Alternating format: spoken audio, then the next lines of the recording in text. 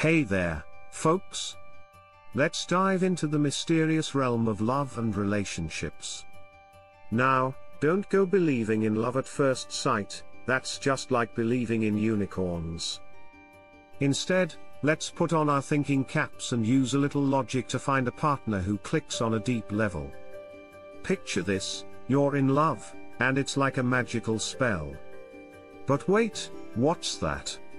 Oh, that's just reality knocking. Relationships need work, folks. Stoicism teaches us to roll up our sleeves and embrace the daily grind. It's like DIY-dedication, investment, and yes, some elbow grease. Trust me, that's the real magic. Breakups are like those cliffhangers at the end of a season, painful but also a chance for character development. Stoicism has your back. Instead of diving into a pint of ice cream, it tells us to focus on what we can control. Leave the drama behind, learn from the past, and use that emotional energy to power up for the next chapter. Speaking of great couples, let's chat about Marcus Aurelius and his better half, Faustina.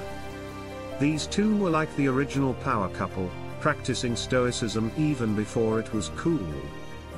They faced tough times with composure and logic, proving that love is not just heart emojis and rainbows. Their relationship was like a masterclass in the Stoic virtues, temperance, justice, courage, and wisdom. Facing challenges and rumors, they held each other down and found comfort in one another when the world was going nuts. Ever thought about going beyond the looks? Stoicism gives the thumbs up.